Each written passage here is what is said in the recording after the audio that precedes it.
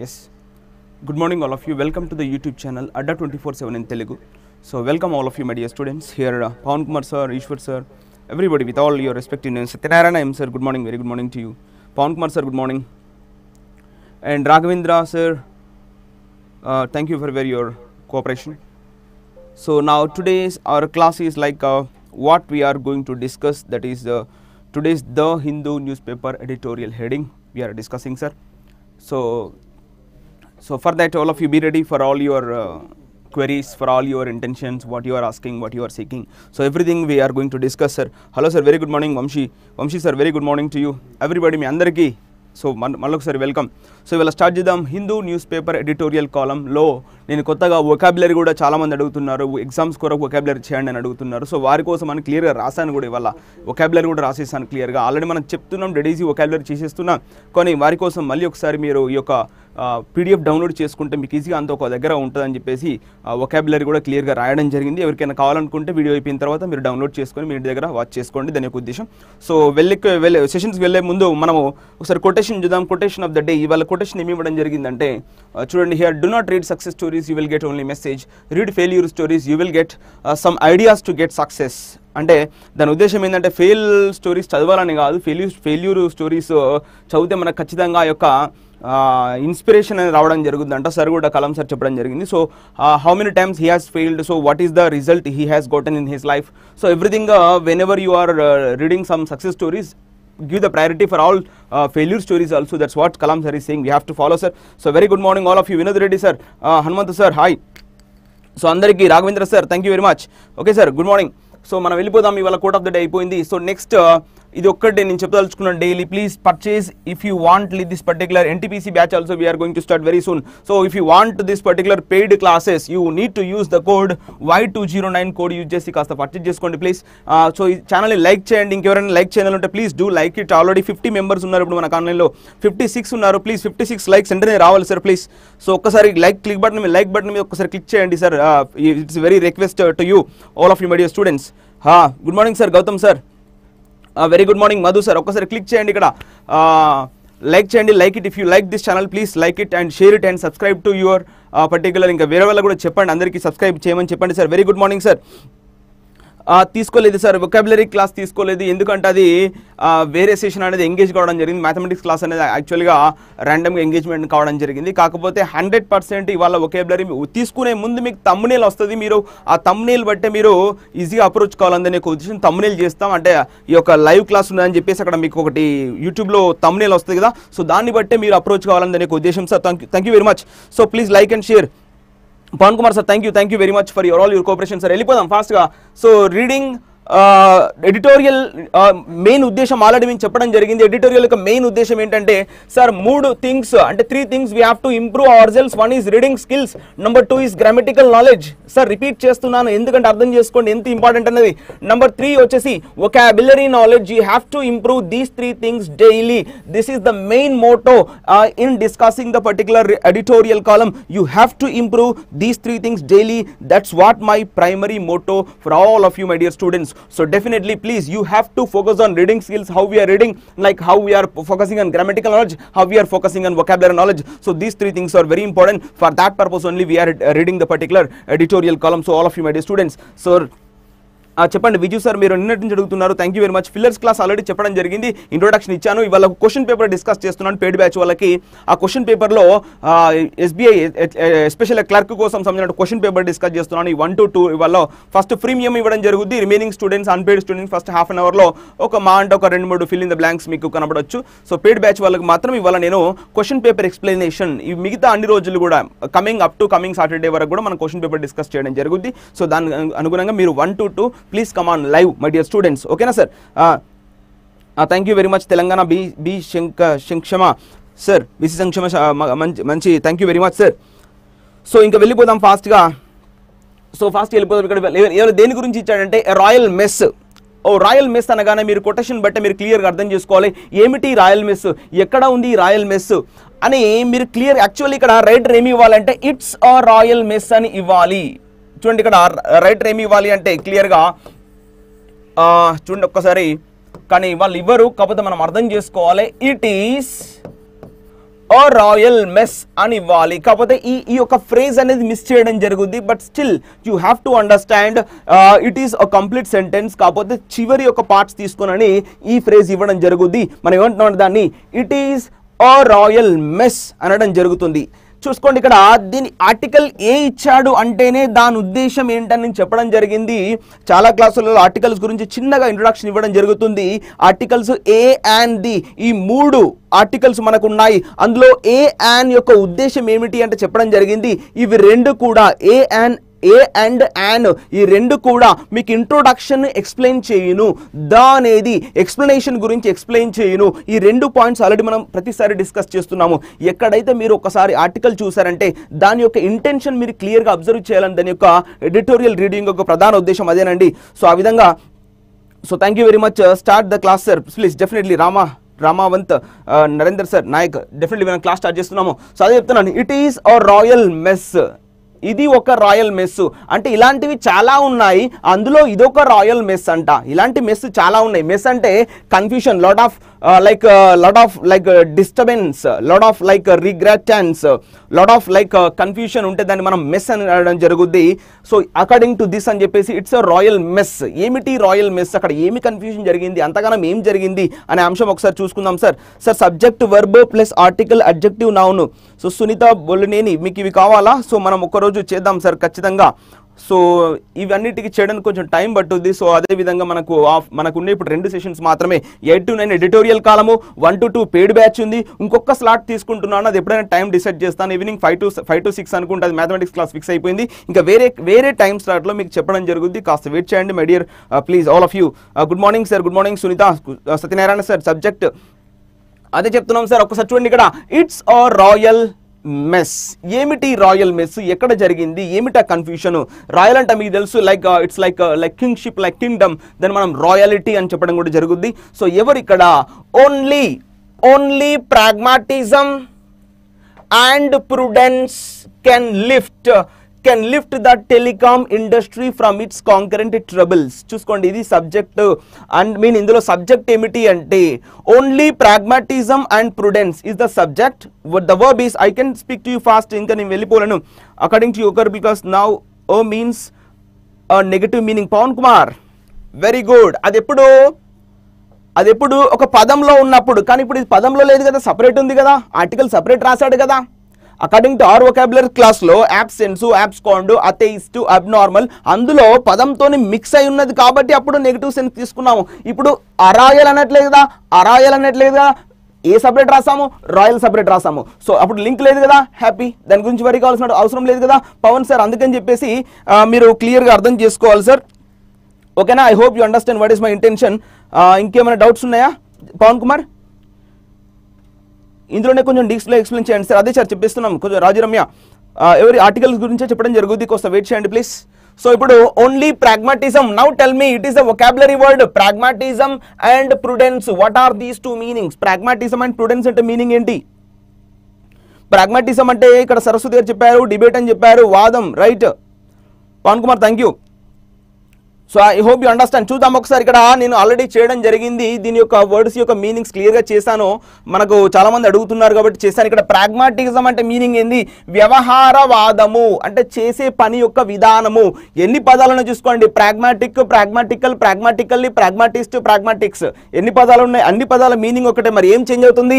Adjective, adverb, common noun, pragmatics again common noun but return in the plural noun. Okay sir. So దీని యొక్క synonyms ఏమి ఇచ్చాడు? Practical are realistic అంటే ఉన్నది ఉన్న విధంగా చేయడాన్ని మనము ప్రాగ్మాటిజం అనడం జరుగుతుందట. ఆ తర్వాత ప్రాగ్మాటిక్ ఫెల్లో అంటే తను నిజంగా చేస్తాడు, రియలిస్టిక్గా చేస్తాడంట, అతను ప్రాక్టికల్గా వర్కౌట్ చేస్తాడంట, అతన్ని మనం ప్రాగ్మాటిక్ ఫెల్లో అని చెప్పాలంట. సో ఈ విధంగా ఒక పదము దాని యొక్క సినోనిమ్స్ అవి ఏ విధంగా యూజ్ చేయాలి, దీని యాంటోనిమ్స్ మీరు ఫ్రేమ్ చేసుకోవచ్చు. అన్ప్రాక్టికల్ అన్రియలిస్టిక్ అని కూడా మీరు యాంటోనిమ్స్ ఫ్రేమ్ చేసుకోవచ్చు. సినోనిమ్ వచ్చిందంటే యాంటోనిమ్ పెద్ద పనేం కాదని దాని యొక్క ఉద్దేశం. సో ఆ విధంగా మీరు క్లియర్గా అర్థం చేసుకోవాలని నా యొక్క ఉద్దేశం. సో ప్రుడెంట్ అంటే కూడా ప్రుడెన్స్ అండ్ మీనింగ్ రాస్తాం. దాని యొక్క మీనింగ్ అంటే తెలివి, వివేకము, లైక్ నాలెడ్జ్, ప్రుడెన్స్, సర్కంస్పెక్షన్, డిస్క్రీట్నెస్, డిస్క్రిషన్, దీని యొక్క knowing how to avoid embarrassment are distress, దీన్ని మనము ప్రుడెన్స్ అనడం జరుగుతుందట. అంటే తెలివిగా ఆలోచించి మన దగ్గర ఉన్నటువంటి డిస్ట్రెస్, ఇబ్బంది ఏవైతే ఉన్నాయో పక్కన తొలగించడానికి మనం ప్రుడెన్స్ అనడం జరుగుతుందట. సో ఒక ఎగ్జాంపుల్ ఇచ్చారు చూసుకోండి. Rat has great cunning but no prudence. మీకు ఆ ర్యాట్ అనే దానికి ఎక్కువ ఆ యొక్క కన్నింగ్ నేచర్ ఉంటుందట, కానీ వివేకము, తెలివి మాత్రం ఉండదంట. ఆ తర్వాత ఎస్పారో, మీకు తెలుసు ఎస్పారో and ant have great prudence. వీటికి తెలివి ఎక్కువగా ఉంటుంది బట్ నో కన్నింగ్, వాటికి మోసం చేసే విధం తెలియదంట. సో ఈ విధంగా కొన్ని ఎగ్జాంపుల్స్ రాయడం జరిగింది. మీరు ఈ వీడియో అయిపోయాక వీటిని కాస్త మీరు ఒకసారి మీరు నోట్స్లో ఒక 2 to 3 టైమ్స్ రాసేసుకుంటే మీకు క్లారిటీ వచ్చేస్తుంది అనే ఉద్దేశం. సో ఇప్పుడు మీకు అర్థమైపోయింది, ప్రాగ్మాటిజం అంటే రియలిస్టిక్, ప్రుడెన్స్ అంటే నాలెడ్జ్, లైక్ రియల్ నాలెడ్జ్ అని చెప్పడం జరుగుద్ది. ఓన్లీ ప్రాగ్మాటిజం అండ్ ప్రుడెన్స్, ఈ విధమైనటువంటి పనులు మాత్రమే can lift the telecom industry. ఓహో, టెలికాం ఇండస్ట్రీని పైకి లేపడానికి ఇలాంటి మార్గాలే తప్ప వేరే మార్గాలు లేవు. ఇలాంటి మార్గాలు మాత్రమే, only pragmatism and prudence can lift the telecom industry. చూసుకోండి, కెన్ లిఫ్ట్ ఫ్రమ్, దీన్ని ఇలా చదవాలి, can lift from it's current troubles. Telecom ఇండస్ట్రీకి ఉన్నటువంటి ప్రజెంట్ ట్రబుల్స్ నుంచి ఏమి లిఫ్ట్ చేయగలదు అంటే రియలిస్ట్గా పనిచేయడము, మరి వివేకముతో తెలివితో పనిచేసి పైకి లిఫ్ట్ చేసుకోవడమే తప్ప వేరే మార్గం ఏమీ లేదు. టెలికాం ఇండస్ట్రీని కాపాడాలంటే రెండు పనులు మాత్రమే మనం చేయాల్సి ఉంటుంది. ఒకటి ఏంటంటే ప్రాగ్మాటిజం, ఒక తెలివిగా ఆలోచించాలి, మరియు రియలిస్టిక్ గా ఆలోచించి రియలిస్టిక్ గా ప్రాబ్లమ్స్ ఫేస్ చేసుకొని దానిలో ఉన్నటువంటి ఒడిదొడుగులు ఏమున్నాయో పరీక్షించుకొని పైకి లేపడేమో ఒకటే మార్గము, ఇంకా వేరే మార్గం ఏమీ లేదు అని డైరెక్ట్ గా మనకు అక్కడ ఖరాఖండిగా చెప్పేస్తున్నాడు. సో ఈ విధంగా అర్థం చేసుకోవాలి. Prudential life insurance Prudential life అంటాము, అంటే విధంగా తెలివిమంతుల యొక్క జీవితము, వివేకమైనటువంటి జీవితము అని మనం తీసుకోవచ్చు. Saraswati, you're giving great example. Thank you sir. అదే sir daily vocabulary, Seethayya sir daily vocabulary చెప్పడం జరుగుద్ది ఇక నుంచి. వ్యవహారిక సత్తావాదం, ఓకే, మంచి పదాలు చెప్తున్నారు తెలుగులో. Thank you very much sir. Root word డెన్సా, ప్రుడెన్స్లో లేదు, కాదు, రూట్ వర్డ్ డెన్స్ కాదు, అది having sir. Think please tell me. No, ప్రుడెన్స్లో I think prude, the word itself, prud, prude itself is like the word is having some capacity. Like proud అంటాం చూడండి, proud, pride, prudence, ఈ sequence లో మీరు ఆలోచించాలి. Proud అంటే గర్వం, I'm proud of my country, అంటే నేను నా కంట్రీ పట్ల చాలా గర్వంగా ఉన్నాను, చాలా హ్యాపీగా ఫీల్ అవుతున్నాను.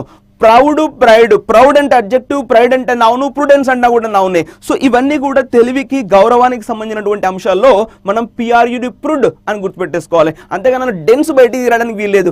డెన్స్ అంటే something you are having the capacity, something that is something like థిక్గా ఉండడాన్ని మనం డెన్స్ అనడం జరుగుద్ది. My dear Pawan Kumar sir, దీన్ని లింక్ చేయకూడదు sir. Sai Kumar, hi sir. So ఆ విధంగా ఇప్పుడు ఫాస్ట్ వెళ్ళిపోదాం. చూసుకోండి ఇక్కడ, ఇప్పుడు అర్థమైంది అనుకుంటా. Only pragmatism and prudence can lift the telecom industry from it's current troubles అంటున్నాడు. సబ్జెక్ట్లోకి వెళ్ళిపోదాం. It cannot possibly get మెస్సియర్ than this. It అంటే ఏంటి ఇక్కడ? Telecom industry. వర్బ్ ఏంటి? Cannot get. It cannot get it cannot possibly get messier than this. ఇంతకన్నా problem ఇంకెప్పుడు లేదు. చరిత్రలోనే ఫస్ట్ టైం గా టెలికాం ఇండస్ట్రీకి ఇంత ప్రాబ్లం అనేది రావడం జరిగింది అని లెటర్ చెప్పేస్తున్నాడు. సో అదేవిధంగా the telecom industry is in turmoil. The telecom industry is in turmoil, unable to pay up its dues as per the Supreme Court verdict on adjusted gross revenues delivered in October last year. The court is aghast that its order is not being complied with, and then there is the government torn between revenue considerations, the need to uphold sanctity of contracts, and ensuring that one of the players does not go under in the process of honoring the verdict. See, up to now, one full stop, from the telecom industry to from here, one full stop, that means one sentence has been completed in this particular editorial. Okay sir, so ippudu chusukundam okasari errors కూడా explain చేయండి sir. చేద్దాం sir దాని గురించి. ఇక్కడ separate దాని term అంటే conflict. Mounish sir, thank you very much. Problem అని తీసుకోవచ్చు, బ్యాడ్ సిచ్యువేషన్ అని తీసుకోవచ్చు. Thank you very much. So ఆ విధంగా Mounish sir, your right answer. ఒకసారి మెస్సియర్ అంటే వరస్ సిచ్యువేషన్, అరే వరస్ అని కూడా తీసుకోవచ్చు. Thank you sir. ఓకే, ఇంకా ప్రాక్టికల్ ఆర్ వైజ్, అది ప్రుడెన్స్ అని బాగా చెప్పారు సార్. మామిడి సరస్వతి, రైట్ ఆన్సర్. సో అదే చూసుకుందాం ఇక్కడ. The telecom industry is in turmoil అంటే చాలా ప్రాబ్లమ్స్ లో ఉంది. Unable to pay up it's dues. Now what is subject? Telecom industry. What is the verb? Is. What is object? Is in turmoil, unable to pay up its dues as per the Supreme Court verdict. Verdict means, what is the meaning of verdict? Verdict means తీర్పు, right? What is the root word? Screen clarity ga leda? Okay. So right, sometimes it acts as adjective.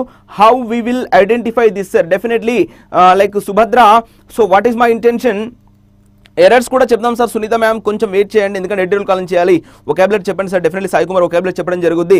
So ఈ విధంగా ఇక్కడ noun ముందు ఉంటే adjective అని తీసుకోవాలి, noun ముందు లేకుంటే అది ఖచ్చితంగా ఏదేమైపోద్ది, అది దానికి అదే నౌన్ అయ్యే అవకాశం ఉంటుంది. నౌన్ కు ముందు ఇంకొకరు ఉన్నట్లయితే అది అడ్జెక్టివ్ గా మారడం జరుగుతుంది. లేదు నౌన్ ఒకటే ఉందంటే ఇది no happy it self is a noun. What is the worry in that? అది ఈజీగా ఉంది కదా దాని యొక్క ఉద్దేశం. సో అదే చూడండి ఇక్కడ అదే చెప్తున్నాడు, the telecom industry is in turmoil, unable to pay up it's dues as per the supreme court verdict. Verdict అంటే తీర్పు అని గుర్తుపెట్టేసుకోవాలి. ఇందులో రూట్ వర్డ్ వచ్చేసి మీరు గుర్తుపెట్టేసుకోవాలి, లైటింగ్ ఎక్కువ ఉంది సార్ బోర్డు పై. అయితే ఒక్క రైట్ బంద్ చేద్దాం, ఒక్క నిమిషం ఆగండి ప్లీజ్. ఇక్కడ వర్డిక్ట్ లో రూట్ వర్డ్ వచ్చేసి డిక్ట్ sir. డిక్ట్ means what to speak అని మీనింగ్ వస్తుంది. ఇక్కడ వర్ అంటే మీనింగ్ ఏమొస్తుంది అంటే ట్రూ అని మీనింగ్ వస్తుంది. ఇక్కడ TRUTH లేదా ట్రూత్ అని కూడా మనం అనడం జరుగుద్ది. ఇక్కడ వెరిటీ అనే ఒక పదం రాస్తాడు మనకి ఇంగ్లీష్ లో, ప్రతిసారి వెరిటీ అనే పదం రాయడం జరుగుతుంది. వెరిటీ అంటే ట్రూత్ఫుల్నెస్, నిజాలు అని మీనింగ్ రావడం జరుగుద్ది. Teacher is verifying the notes, వెరిటీ, vertigo, ఓకేనా. సో ఆ విధంగా వర్డిక్ట్ అంటే టు స్పీక్ ట్రూత్.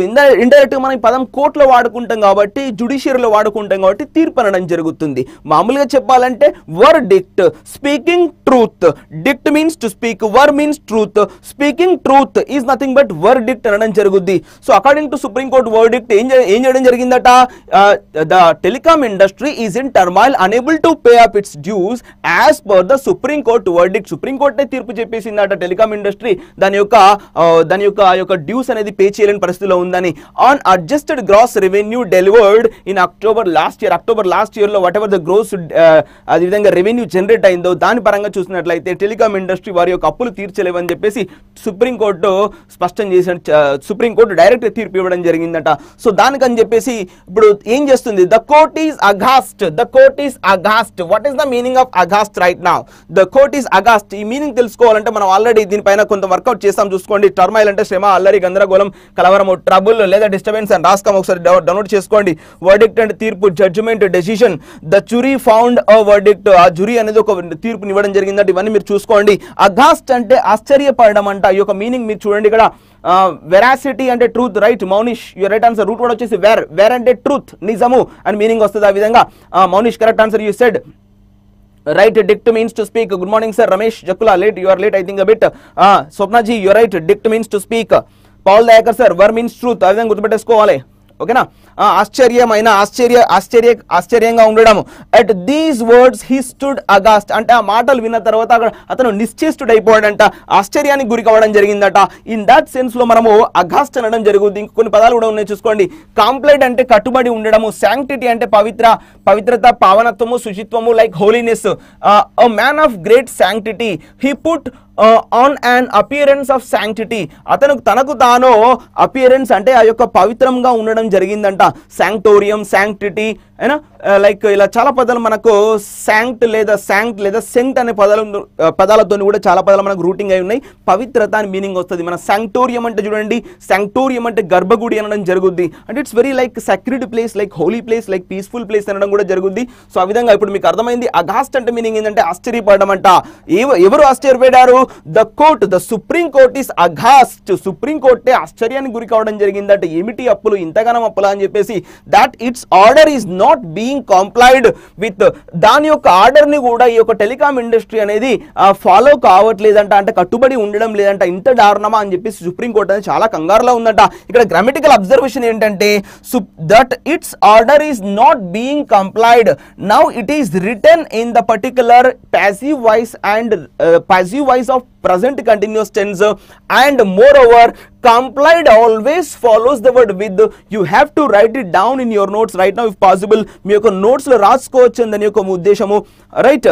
రైట్ అంటే మీనింగ్ బాగా చెప్పారు Laxman P, thank you very much. Extreme anger చాలా like Pawan madam, thank you very much. So ఆ విధంగా మనం చూసుకుని ఇక్కడ కంప్లైడ్ విత్ అనేది మీరు నోట్ డౌన్ చేసుకోవాలి. అండ్ దెన్ ఇక్కడ ఎలా చదువుకోవాలి, మరియు and then and then the government అని చదవాలి direct. And then the government, ఎప్పుడైతే దెన్ అని రాశాడో రైటరు ఆ సెంటెన్స్ పాస్ట్ టెన్స్ లో ఉండాలి. అందుకని చూసుకోండి V2 అనేది టోన్ అనేది V2 అనేది పాస్ట్ టెన్స్ లో రాయడం జరిగింది. Like what are the forms of tone? Tear, tone, tone, tearing, tears. ఎసానో చూసుకోండి ఇక్కడ టియర్ అనేది చించడం అంటే చిరగడం అని మనం మాట్లాడుకుంటాం. మామూలుగా మనము ఎలా యూజ్ చేస్తామంటే మార్కెట్లో టోన్ జీన్స్ అంటాం చూడండి. టోన్ జీన్స్ అంటే జీన్స్ అనేది చిరిగిపోయినటువంటి జీన్స్ వేసుకున్నట్లయితే మనం దాన్ని కాస్త టోన్ జీన్స్ అనడం జరుగుద్ది. సో ఇక్కడ కూడా గవర్నమెంట్ అనేది చిరిగిపోతుందట. ఏటి మధ్యలో చిరిగిపోతుందట? ఎవరి మధ్యలో చిరిగిపోతుందట? Then the government, then there is. చూసుకోండి ఇక్కడ దేర్ ఈస్ అనేది మామూలుగా ఒక ఫ్రేజ్ లాగా మనము కన్సిడర్ చేయడం జరుగుద్ది. Then there is, then the government, direct ఇక్కడికి వచ్చేయాలి మనం. Then the government tone, between వచ్చింది. బిట్వీన్ అంటే ఖచ్చితంగా అండ్ రావాలి. అండ్ ఎక్కడ ఉంటుందో చూసుకోవాలి ఫస్ట్, మనకు బాధ్యత. Then the government tone between and. చూసుకోండి ఇక్కడ బిట్వీన్ వచ్చింది, ఇక్కడ అండ్ ఉంది అంటే అది లింక్, అది కంజంక్షన్ యొక్క ఉద్దేశం ఉందని మీరు పసిగట్టాలి ఇక్కడ. సో ఎనీ ప్రాగ్మాటిజం అంటే చెప్పేసుకున్నాం కదా సార్. ఇక్కడ ఆ విధంగా కష్టపడి అండ్ రియలిస్టిక్గా ఉండదని ప్రాగ్మాటిజం అనేది చెప్పడం జరిగింది. మై డియర్ లక్ష్మణ్, దేవ సార్ సో చెప్పడం జరిగింది. సో నీ యొక్క ఉద్దేశం హ్యాపీ. సో ఆ విధంగా నేను ముందుకు వెళ్ళిపోతున్నాను. చూడండి ఇక్కడ the government tone between revenue considerations. ఆ తర్వాత చూడండి కామర్స్ పార్ట్లో ఇచ్చాడు అంటే దాని ఉద్దేశం ఏంటి?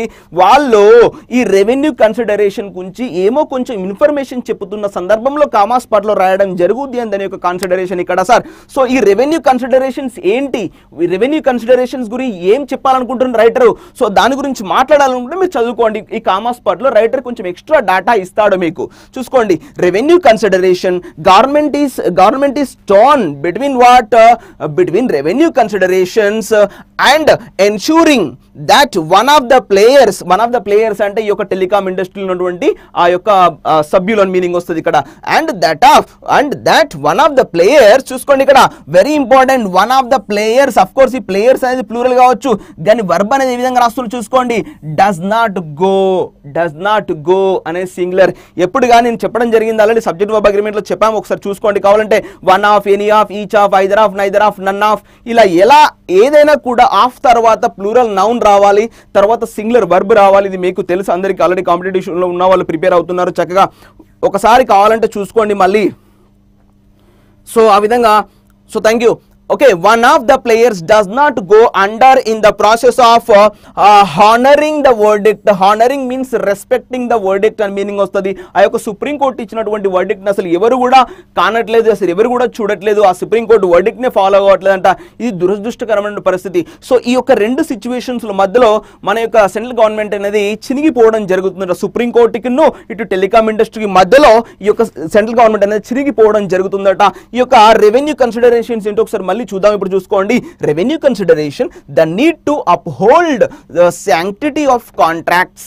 అప్హోల్డ్ శాంక్టిటీ ఆఫ్ కాంట్రాక్ట్స్ అంటే ఈ యొక్క కాంట్రాక్ట్స్ ఈ సెంట్రల్ గవర్నమెంట్ కి ఈ యొక్క టెలికాం ఇండస్ట్రీకి మధ్యలో ఉన్నటువంటి కాంట్రాక్ట్స్ ఏవైతే ఉన్నాయో వాళ్ళు ఆ పవిత్రతని కాపాడట్లేదు, కనీసం ఆ యొక్క రూల్స్ అండ్ రెగ్యులేషన్స్ కూడా ఫాలో కావట్లేదు. ఇట్స్ చాలా దురదృష్టకరమైన పరిస్థితి అని చెప్పేసి రైటర్ యొక్క భావన ఇండైరెక్ట్ గా చెప్పేస్తున్నాడు అక్కడ. సో ఆ విధంగా yes sir, one of, any of, each of, either of, neither of, none of, ఇది ఏదైనా సరే ఆఫ్ తర్వాత ప్లూరల్ నౌన్ రావాలి, సింగులర్ వర్బ్ రావాలి. That's good sir, thank you very much. No plural verb రాదు పవన్ కుమార్ సార్, సింగులర్ వర్బే వస్తుంది, rule sir అది. One of the plural plus singular verb రావాలి. Pawan Kumar right answer you told. Okay, please make it correct sir. So ఇక్కడ please ఇంకెవరైనా like చేయాలంటే please do like it.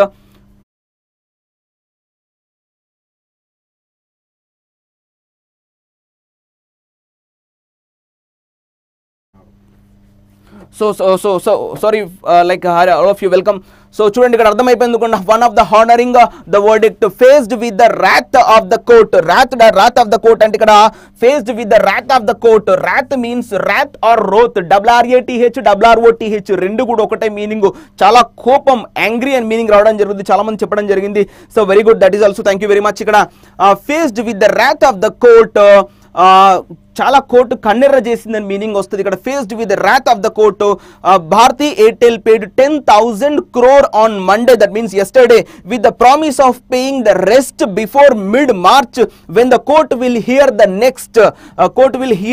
ఇక్కడ ఈ పదము చాలా ఇంపార్టెంట్ సార్. ఇక్కడ మనం కోర్టు వినడం అంటాం కదా, మనం హియర్ అంటే హియర్, హర్డ్, హియరింగ్, హియర్స్ అంటాం కదా. ఈ పదము క్లోజ్ టెస్ట్ లో కానీ ఫిల్ ఇన్ ద బ్లాంక్స్ లో కానీ అక్కడ హియర్ అని ఉంటుంది. మనం మామూలుగా హియర్ అంటే మామూలు భాషలో కూడా please all of you listen to me, it's hearing is good అనడం జరుగుద్ది మామూలుగా. సో హియర్ అనేది ఎస్పెషల్గా జుడిషియరీలో యూజ్ చేయడం జరుగుద్ది. దాని యొక్క ఉద్దేశం కూడా అదేనండి. ఇక్కడ అదే ఎపిసోడ్ చూసుకోండి. ఇక్కడ before mid March when the court will here అంటే నెక్స్ట్ టైం ఎప్పుడైతే ఈ యొక్క డిస్కషన్ ఈ యొక్క డిబేట్ అనేది కోర్టులో జరుగుద్దో అప్పటి వరకు అంటే నెక్స్ట్ మిడ్ మార్చ్ వరకు remaining the rest of the payment కూడా భారతీ ఎయిర్టెల్ పే చేస్తానని చెప్పేసి వారికి చెప్పడం జరిగింది సుప్రీంకోర్టు. నెక్స్ట్ గురించి ఇస్తున్నాడు. వన్ మోర్ ఫుల్ స్టాప్ అయిపోయిందండి. ఇక్కడ నుంచి ఇక్కడికి 2 సెంటెన్సెస్ కావడం జరిగింది ఒక ఫస్ట్ స్లైడ్ లో. నెక్స్ట్ వొడాఫోన్ తర్వాత చూసుకోండి. ఇక్కడ ఇంకొన్ని ఇవ్వడం జరిగింది, మీరు డౌన్లోడ్ చేసుకోండి ఇవన్నీ కూడా. వొడాఫోన్ ఐడియా ఈ కంపెనీ ఏం చేసిందంట, the one hit the most by the judgement. ఇక్కడ వొడాఫోన్ ఐడియా తర్వాత చూసుకోండి ఈ పార్ట్ కూడా కామాస్ లో పెట్టడం జరిగింది. అంటే వొడాఫోన్ ఐడియా గురించి రైటర్ ఏదో చెప్పాలనుకుంటున్నాడు. వొడాఫోన్ ఐడియాకి ఏం జరిగింది, ఆ వొడాఫోన్ ఐడియా హిట్ అంటే కొట్టబడింది, hit the most by the judgement. ఆ జడ్జ్మెంట్ ఎక్కువ ఎవరికి ఉద్దేశించి చెప్పడం జరిగిందట, ఎయిర్టెల్ సమ్హౌ బెటర్ అంట, 10,000 crore పే చేసుకున్నారంట, ఇంతో అంత అమౌంట్ ఉంటే నెక్స్ట్ మంత్ లో పే చేస్తామని చెప్పారంట. ఎయిర్టెల్ వాళ్ళు హ్యాపీ. కానీ ఈ వొడాఫోన్ ఐడియా వాళ్ళకి మాత్రం పెద్ద దెబ్బ తగిలిందంట, సుప్రీంకోర్టు పెద్ద దెబ్బ కొట్టిందట. సో ఆ విధంగా మనం అర్థం చేసుకోవాలి. Vodafone idea the one hit most by the judgement, ఆ యొక్క జడ్జ్మెంట్ ద్వారా ఎక్కువ దెబ్బ కొట్టడం జరిగిందట. మరి ఎందుకు వీళ్ళని ఎక్కువ ఫోకస్ చేశారు, వీళ్ళు డబ్బులు కట్టట్లేదా అనే విషయం మనకు రైటర్ చెప్తాడు ఇక్కడ. On Monday sought more time to pay up but the court was in no mood to humor the company and refused to hear the plea. చూసుకోండి ఇక్కడ అబ్జర్వేషన్, గ్రామటికల్ అబ్జర్వేషన్ ఏంది, the Vodafone idea sought, subject ఏంటి Vodafone idea, verb ఏంటి సాట్, ఇది verb అండి. చూసుకోండి ఇక్కడ సాట్ అనేది పాస్ట్ టెన్స్ లో ఉంది. ఇక్కడ చూసుకోండి అండ్ అంటున్నాడు, అండ్ తర్వాత కూడా రిఫ్యూజ్డ్ అనేది కూడా పాస్ట్ టెన్స్ లోనే ఉంది. ఆ విధమైనటువంటి అబ్జర్వేషన్. ఎందుకు మండే అంటున్నాడు కదా, మండే అయిపోయినటువంటి ఇన్ఫర్మేషన్ కదా, ఆ విధంగా ఎలాంటి చర్చ జరిగింది కోర్టులో అనేది అయిపోయింది కదా ఆల్రెడీ, అందుకే పాస్ట్ టెన్స్ లో రాస్తున్నాడు. Vodafone idea short more time to pay up, ఎక్కువ టైం కావాలంట డబ్బులు పే చేయడానికి. బట్ ద కోర్ట్ వాస్, చూసుకోండి ఇది కూడా పాస్ట్ టెన్స్ రాశాడు, the court was in no mood to humour the company, ఆ యొక్క కంపెనీకి హెల్ప్ చేసే విధంగా కానీ హ్యూమరస్ గా కొంచెం సానుభూతిగా హెల్ప్ చేసే అటువంటి పరిస్థితి ఏమాత్రం లేదు అక్కడ. వొడాఫోన్ ఐడియాకి ఎలాంటి సహాయం చేసేటువంటి పరిస్థితి లేదు supreme court.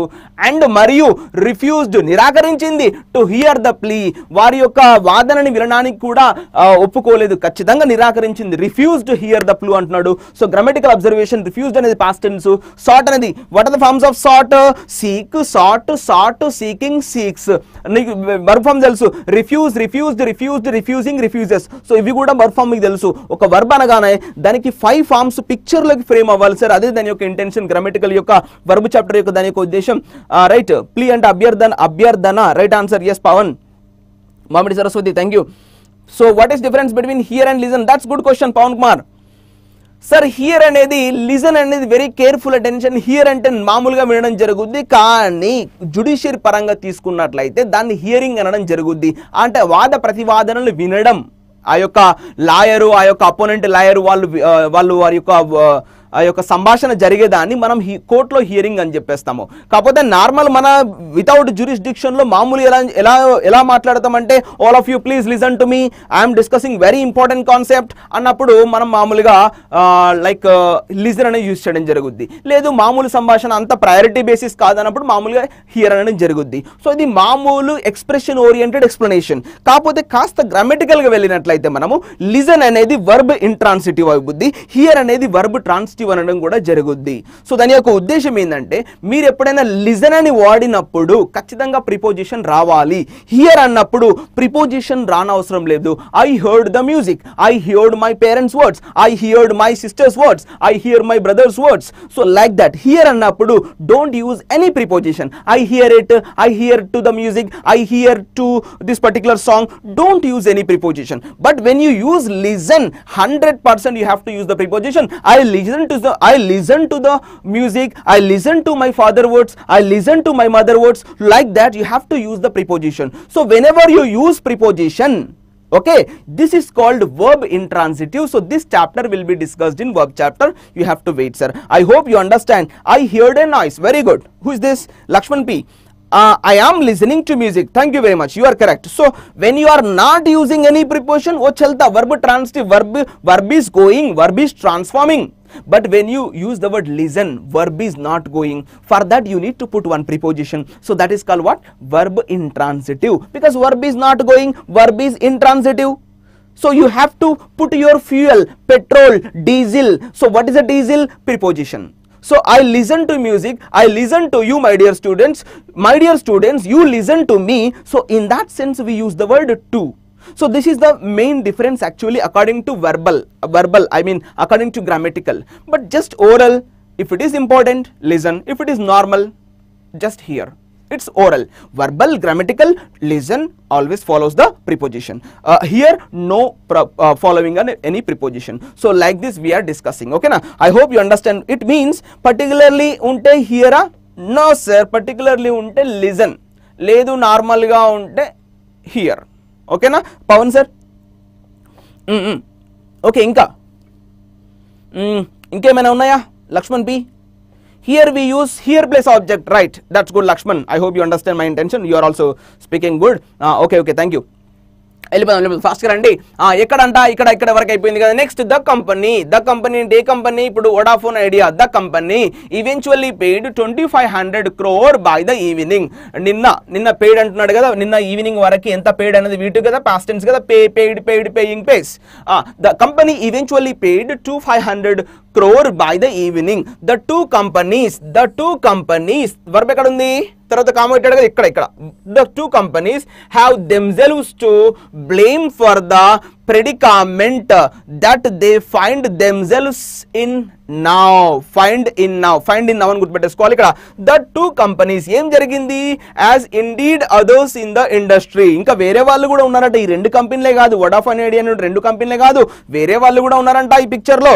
the two companies have only themselves to blame for the predicament. what is the meaning of predicament? already we have made the vocabulary. చూసుకోండి ఒకసారి. predicament అంటే అవస్థ, ఈ యొక్క దురవస్థ, ఈ యొక్క సిచ్యువేషన్, అవస్థ, దురవస్థ, ప్లైట్ అంటామంట, దాన్ని ప్రెడికామెంట్ అంటామంట, క్వాండరీ అంటామంట. దురవస్థ, ఆ స్థితి, ఆ పరిస్థితిని మనం ప్రెడికామెంట్ లేదా క్వాండరీ లేదా ప్లైట్, దుస్థితి అంటామంట. సో ఈ విధంగా మనం గుర్తుపెట్టేసుకోవాలని దాని యొక్క ఉద్దేశము. సో ఏమిటి దురవస్థ? The two companies have only themselves to blame for the ప్రెడికామెంట్. ఆ యొక్క దురవస్థని వారికి వారే బ్లేమ్ చేసుకోవాల్సిన పరిస్థితి వల్ల. That they find themselves in now. వాళ్ళు వాళ్ళ యొక్క అర్థం చేసుకొని, వాళ్ళ యొక్క పరిస్థితి అర్థం చేసుకొని, ఈ దురవస్థ, ఈ దుస్థితిని అర్థం చేసుకొని వాళ్ళు ఇప్పుడైనా ఆ డెట్స్ పే చేయాలని దాని యొక్క ఇంటెన్షన్ అక్కడ రైటర్ చెప్పేస్తున్నాడు. బై ద ఈవినింగ్ ఉంటే ప్రజెంట్ టెన్స్ కదా, మరి లేదు నిన్న జరుగుతుంది దాన్ని. ఇప్పుడు ఒక మాట చూడండి, ఇవాళ ఏం రోజు? ఇవాళ డే కదా సార్. దీన్ని మనము డే అంటే టుడే అంటే ఈ రోజు, ఇప్పుడు ఈ రోజు. మరి ఈవినింగ్ ఉంటే టు ద ఈవినింగ్. నైట్ ఉంటే టు నైట్. సో ఇవి ఈ మూడు పదాలు ప్రెజెంట్ టెన్స్ లో వాడుకుంటాం sir. When will you come? I come today, I come in the evening, I come to night. ఎప్పుడు కానీ టుడే నైట్ అని చెప్పకూడదు ప్లీజ్ మై డియర్ స్టూడెంట్స్. కాకపోతే ఓరల్గా చెప్పాలి, దానికి పెద్ద గ్రామటికల్ అంశం ఏం లేదు. మీరు మాట్లాడాలనుకుంటే ఐ కమ్ టుడే నైట్ అనండి. కాకపోతే బెస్ట్ ఎక్స్ప్రెషన్ వచ్చేసి I come to night my dear friend, we will celebrate the birthday party అని మనం ఇలా చెప్పేసుకోవాలి. My dear friend, I come to this evening అనండి, లేదా I come to the evening అనండి. రెండు కూడా పెద్ద ఇబ్బంది ఎక్స్ప్రెషన్స్ ఏం కాదు. కానీ మాత్రం పాస్ట్ టెన్స్ లో యూజ్ చేయడానికి వీలేదు, ఖచ్చితంగా ప్రెజెంట్ టెన్స్ లో యూజ్ చేసుకోవాలి. మరి బై ఉందంటే ఖచ్చితంగా పాస్ట్ టెన్స్ లో యూజ్ చేసుకోవాలి, లేకపోతే ఫ్యూచర్ టెన్స్ లో యూజ్ చేసుకోవాలి. ప్రెజెంట్ టెన్స్ లో యూజ్ చేయడానికి మాత్రం వీలేదు. My dear Eshwar sir, I hope you understand. By the evening అంటే ప్రెజెంట్ టెన్స్ కదా సార్, మరి విల్ రావాలి కదా. లేదు, ప్రెజెంట్ టెన్స్ అన్నా కూడా మీరు వితౌట్ విల్ కూడా రాయొచ్చు. దాని యొక్క ఉద్దేశం previous day, yesterday, past tense. That's good Laxman P. Right. Okay, వెళ్ళిపోదాం రండి ఫాస్ట్గా. The two companies have only themselves to blame for the predicament that they find themselves in now. They could have paid. చూసుకోండి, ఇది కూడా past tense, అంటే అంతకు ముందు pay చేయాల్సి ఉండే. They could have paid, ఇది పేడ్ అప్. ఇది ఏమి కండిషన్? If condition number 3. ఆ రోజు మనం చెప్పడం జరిగింది ఇఫ్ కండిషన్స్. ఒక్కసారి I think Saturday or Friday video open చేసి చూడండి. ఎండింగ్ లో మనకి ఇఫ్ కండిషన్స్ మూడే మొత్తం ఇంగ్లీష్ లో 3 ఇఫ్ కండిషన్స్ ఉన్నాయి. ఒక్కసారి ఓపెన్ చేసి చూస్తే మీకు క్లారిటీ వచ్చేస్తుంది అనే ఉద్దేశం. They could have paid up there annual dues over the years. అంటే ఖచ్చితంగా పే చేయాల్సి ఉండే గత కొన్ని సంవత్సరాలుగా వారి యొక్క యాన్యువల్ డ్యూస్ ఇంతో అంతో 10లో 5 6 డ్యూస్ పే చేయాల్సి ఉండే, కానీ ఆ యాన్యువల్ డ్యూస్ కూడా వాళ్ళు పే చేయలేదు. They could have paid up, వాళ్ళు పే చేయాల్సి ఉండే there annual dues over the years. ఆ తర్వాత ఏం రాశాడు చూసుకోండి రైటరు. ఆ తర్వాత హైఫన్స్ పార్ట్ రాశాడు. అంటే ఈ యాన్యువల్ డ్యూస్ గురించి రైటర్ ఏమో మనకు చెప్పాలనుకుంటున్నాడు. తన యొక్క మనోగతం, తన యొక్క ఇంటెన్షన్ ఏదో చెప్పాలనుకుంటున్నాడు రైటరు. అందుకే రాస్తున్నాడు చూసుకోండి. Which were not material in relation to their respective టర్నోవర్స్. అంటే దాని యొక్క మీనింగ్ ఏంటంటే ఈ యాన్యువల్ డ్యూస్ అనేది గత కొన్ని సంవత్సరాలుగా వారి టర్నోవర్స్ కి మించి ఉన్నాయి, అంతేగాని అట్లీస్ట్ టర్నోవర్ కూడా వాళ్ళు జనరేట్ చేయలేకపోతున్నారు. ఈ వోడాఫోన్ కావచ్చు, ఐడియా కావచ్చు, ఈ యొక్క భారతీయ ఎయిర్టెల్ కావచ్చు, వాళ్ళు ఈ జియో వచ్చిన తర్వాత మొత్తం అన్ని కంపెనీస్ కూడా పడిపోవడం జరిగింది. ఆ అంశం మీకు తెలుసు. కనీసం అదే మీనింగ్ చెప్పేస్తున్నాడు. విచ్ వర్ నాట్, ఇక్కడ విచ్ అంటే ఆ యొక్క companies, which were not material in relation to their respective టర్నోవర్స్. వారికి అనుగుణంగా టర్నోవర్లకి రీచ్ అయ్యే విధంగా కూడా ఈ యొక్క టర్నోవర్లకి రీచ్ అయ్యే విధంగా కాకుండా మరీ ఎక్కువ మొత్తంలో వారి యొక్క డ్యూస్ ఉండడం జరిగిందట. అందుకే వాళ్ళు పే చేయలేదు. టర్నోవర్ బాగా జరుగుతుంది, మనం ఎందుకు డ్యూస్ పే చేయం చెప్పండి? వారికి డ్యూస్ పే చేద్దామన్నా కూడా వారి దగ్గర టర్నోవర్ లేదు గత కొన్ని సంవత్సరాలుగా, అందుకే వాళ్ళు ఆ డ్యూస్ పే చేయలేదని రైటర్ యొక్క మనోగతం. అక్కడ అండర్ ప్రొటెస్ట్, వాళ్ళు పెద్దగా అండర్ ప్రొటెస్ట్ అంటే ప్రొటెస్ట్ కూడా చేయడం జరిగిందట. ఈ డ్యూస్ మీరు ఎందుకు పే చేస్తలేరు అని పెద్ద ఎత్తున ప్రొటెస్ట్ కూడా చేయడం జరిగిందంట. Under protest even as they litigated case in the top court. ఈ యొక్క ప్రొటెస్ట్ అనుసరించి సుప్రీం కోర్టులో కూడా వీళ్ళు దావా వేయడం జరిగిందంట. అంటే మీ యొక్క అప్పులు మేము పే చేయలేము, మా వల్ల కావట్లేదు అని సుప్రీం కోర్టు. ఈ లిటిగేషన్ అంటే గొడవ. Companies litigated the case in the top court. Supreme కోర్టులో కూడా వాళ్ళు ఈ యొక్క లిటిగేషన్ అనేది సుప్రీం కోర్టు కూడా తీసుకెళ్లడం జరిగిందట. దాని యొక్క ఉద్దేశం అదే. Yes sir Sunitha, if plus subject plus had plus V3 comma, మళ్ళీ ఇక్కడ సబ్జెక్ట్ రావాలి right Sunitha, right side subject రావాలి. Should subject plus should have would have plus V3 plus object. My dear Sunitha, your right answer. Which part sir explain చేస్తున్నారు? Top today's paper మనకి today's కదా, ఏ రోజైనా అంతే. ఈ యొక్క ఎడిటోరియల్ కాలం లెఫ్ట్ సైడ్ లో top left article ఉంటుంది చూడండి, అది మెయిన్ కోర్సు. అది మనకు స్టూడెంట్స్ కి బాగా ఉపయోగపడేటువంటి అంశం కాబట్టి దాన్ని డిస్కస్ చేస్తాం ప్రతిరోజు. ఈ రోజే కాదు my dear like Ranjith Kumar sir, I hope you understand my intention. Litigated means legal action to settle the matter, right. Litigated means something గొడవ ఉన్నాయని కూడా తీసుకోవడం జరుగుతుంది మై డియర్ లక్ష్మణ్ సార్, ఆ విధంగా కూడా తీసుకోవచ్చు, నాట్ అన్ ఇష్యూ. నెక్స్ట్ దేవా, ప్రెడిక్ట్ అంటే ఊహించడం, ఊహాగానాల మీనింగ్ మనం తీసుకోవడం జరుగుతుంది దేవా. Next that would have obviated the need to pay interest and penalties now which are higher than the actual dues. సన్నిహిసం that would have obviated. చూడండి ఇది కూడా థర్డ్ ఇఫ్ కండిషన్ రాయడం జరిగింది. దట్ వుడ్ హ్యావ్ చూసుకోండి, ఇక్కడ ఎంతో సునీత గారు చెప్పడం జరిగింది. అక్కడ రైట్ సైడ్ చూసుకోండి. That would have obviated the need to pay interest and penalties. At least interest అయిన పెనాల్టీస్ అని పే చేయాల్సి ఉండే. నౌ విచ్ ఆర్, ఆ ఇంట్రెస్ట్ ఆ పెనాల్టీస్ అని మీనింగ్ వస్తుంది ఇక్కడ. విచ్ అంటే now which are higher than the actual dues. Higher than the actual dues అంటే ఈ యొక్క ఇంట్రెస్ట్ కి ఈ యొక్క పెనాల్టీకి కనీసం ఇంట్రెస్ట్ పెనాల్టీ రీచ్ కాకుండా ఎక్కువ ఉండడం జరుగుతుందని రైటర్ చెప్పడం జరిగింది. దాని యొక్క ఉద్దేశం కూడా అదే. Next at the very least, చూడండి ఇది ప్రిపోజిషనల్ ఫ్రేజ్ అనడం జరుగుతుంది. At the very least they ought to have provided for the liability. ఆ అప్పులను కనీసం లయబిలిటీస్ అంటే అప్పులు అనడం జరుగుతుంది. Liabilities in there balance sheets as contingency. Contingency fund అనడం మనం ఒకటి జరుగుతుంది చూడండి. మనకు మార్కెట్లో ఒక కాంటింజెన్సీ ఫండ్ అనే పదం ఉంది. దీని యొక్క మీనింగ్ ఏంటంటే ఆ యొక్క ఖర్చులు కూడా భరించలేనటువంటి పరిస్థితిలో ఈ యొక్క వోడాఫోన్ అండ్ ఐడియా, ఈ యొక్క ఎయిర్టెల్ కంపెనీలు ఉండడం జరిగిందట. Which they fail to do, అది కూడా ఫెయిల్ కావడం జరిగిందంట. కాంటింజెన్సీ ఫండ్ కూడా మెయింటైన్ చేసే పరిస్థితిలో వీళ్ళు లేరు అని చెప్పేస్తున్నాడు ఇక్కడ. Which they failed to do, కనీసం వాళ్ళు ఫెయిల్ కావడం జరిగిందని చెప్పడం జరుగుతుందట. సో ఈ విధంగా I hope you understand what is the intention of this passage. First paragraph అనేది కంప్లీట్ కావడం జరిగింది. Now we are entering the second paragraph sir. Once you look at the second paragraph, so now you look at the second paragraph. So what is the main intention of discussing the second paragraph? You can see So fast we have to go. While they have to pay the price for this now. So ఈ పనికి వాళ్ళు ఖచ్చితంగా ఇప్పుడు రుణం తీసుకోవాల్సినటువంటి పరిస్థితి వచ్చింది. While they have to pay the price for this now, what can be done? ఏం చేయాలి to ensure that, అది చేయాలంటే ఏ పని చేయాలి to ensure that the blow is not fatal. ఇప్పుడు జరిగిన blow అంటే the blow అంటే ఆ పరిస్థితి, ఆ సిచ్యువేషన్ మీనింగ్ రావడం జరుగుతుంది. The blow is not fatal now. Fatal means very bad situation.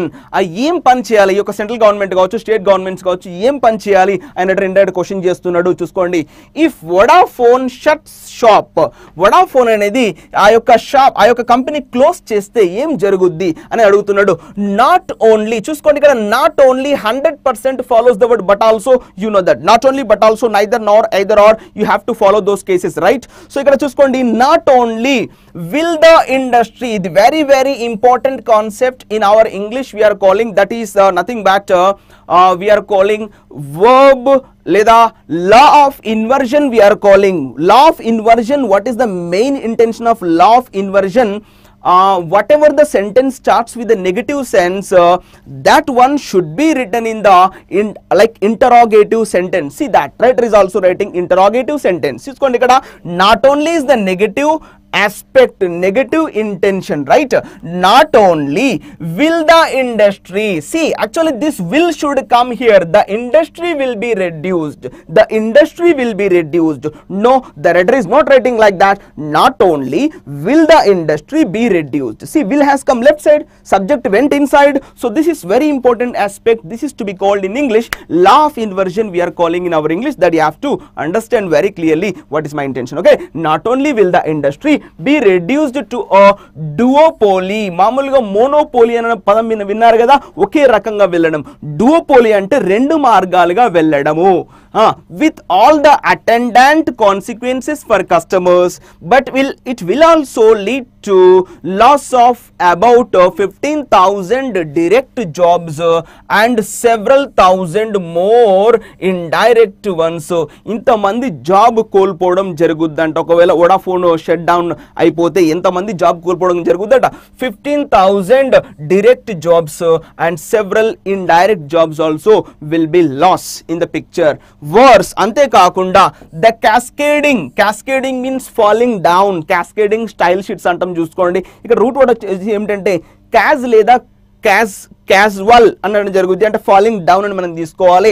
The cascading effect, ఈ కింద పడుతున్నటువంటి పరిస్థితి will be felt is nothing but return in the passive voice, will be felt across the economy as lenders phase. ఈ cascading effect ఎవరికి ఇబ్బంది కలుగుద్దంట? Lenders phase, ఎవరైతే అప్పులు ఇచ్చారో వారికి కూడా ఇబ్బంది కలగడం జరుగుద్దట. ఎవరంట? The consequences of the company going bankrupt. What is the meaning of bankrupt? So we have heard this many times. Sir, remember rupt, rupt, rupt means break, అంటే విడగొట్టడం, అంటే చిరిగిపోవడం మీనింగ్ జరుగుతుంది. మీరు చూసుకోండి, ఇక్కడ చాలా పదాలు మనం రాసుకోవచ్చు. Interrupt, rupture, volcanoes eruption, eruption, interruption, rupture, bankrupt. That means breaking the rules and regulations of the bank is nothing but bankrupt.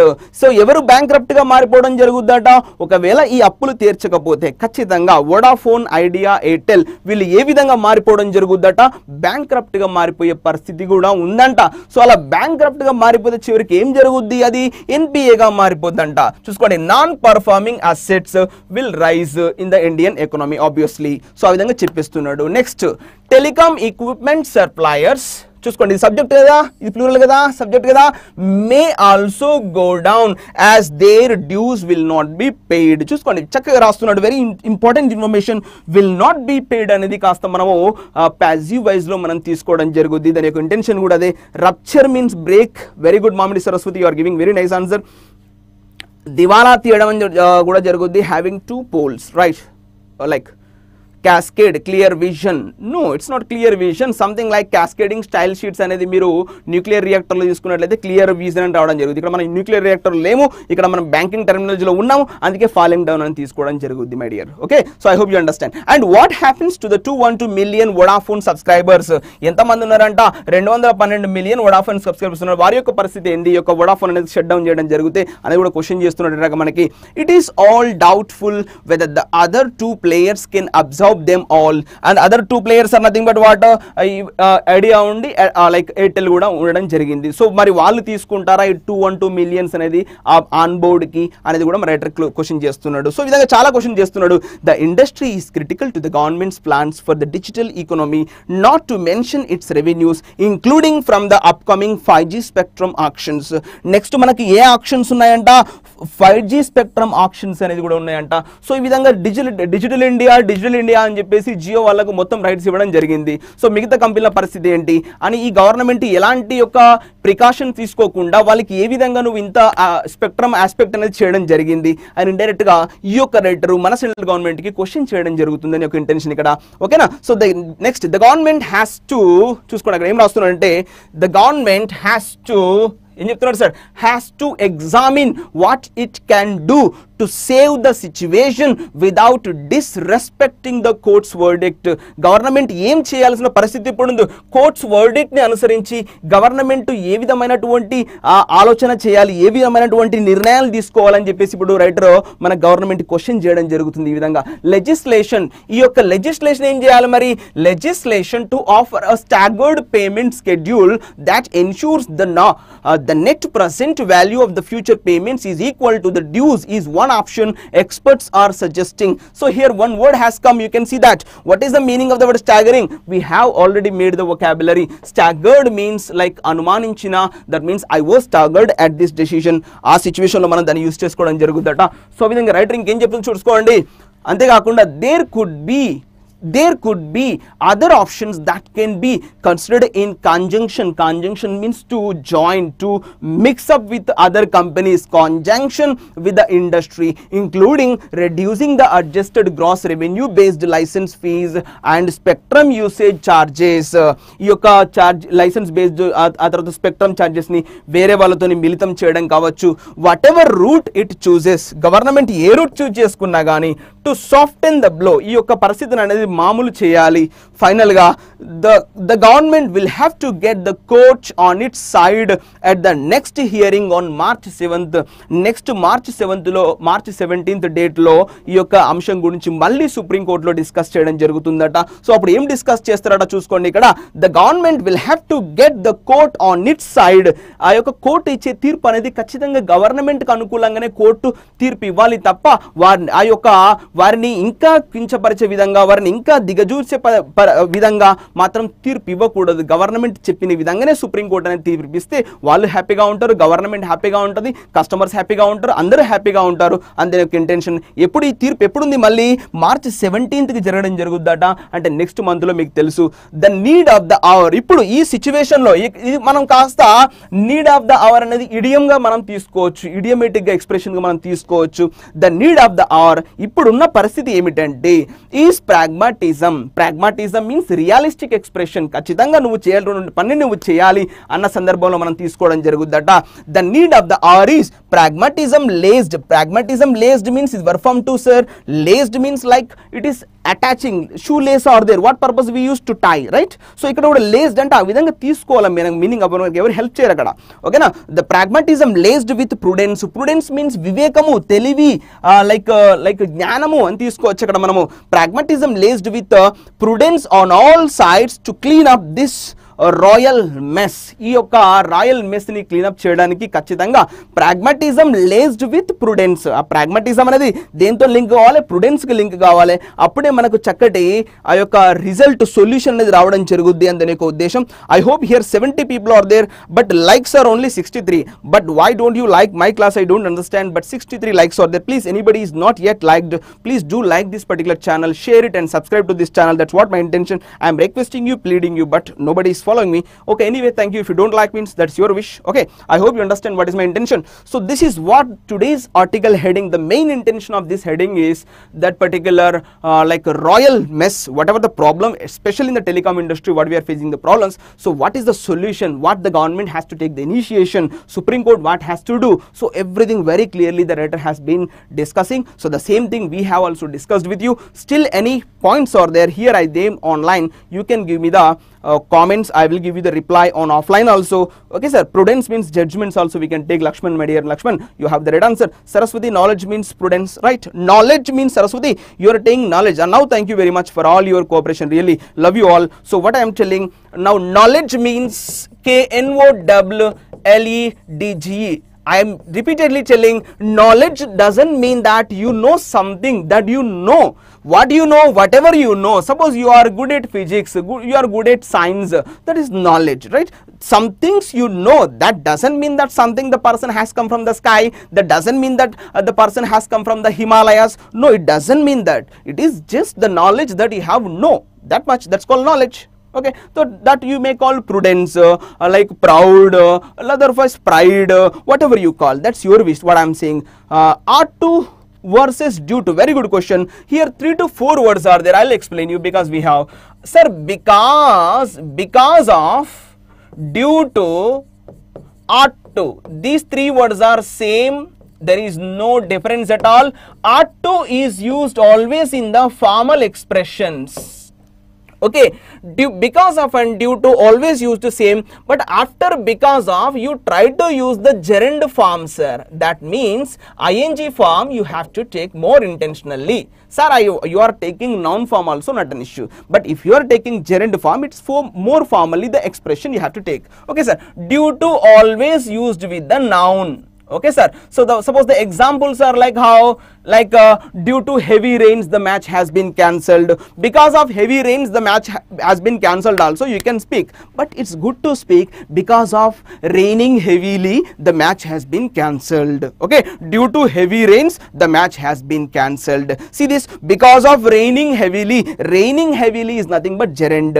Due to rains, noun. Anna, I am here ought to discuss about the editorial, because this is all formal expressions, so that I am taking here ought to. This is the main difference. Moodu meaning luguda okate, there is no difference at all. But ought to is always used in formal expressions, because of always used in gerundial expressions. Okay, and due to is always used plus noun, pure noun, that's proper noun or common noun, whatever it may be. This is actually the difference, my dear. Who is this?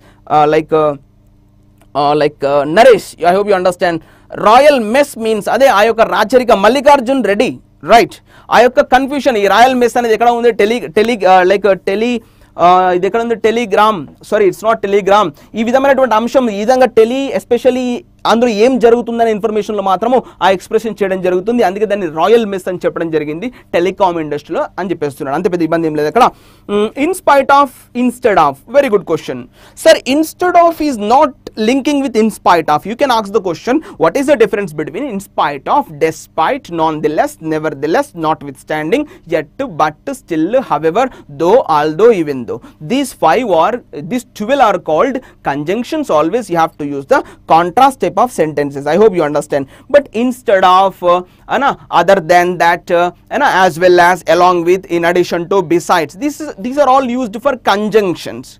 Okay, but what purpose? Additional purpose. In spite of is what purpose? Contrast type of sentences purpose. Okay, I hope you understand what's my difference. Good question. Who is this? Jayakumar, Chennur Jayakumar. What is the difference of each and every?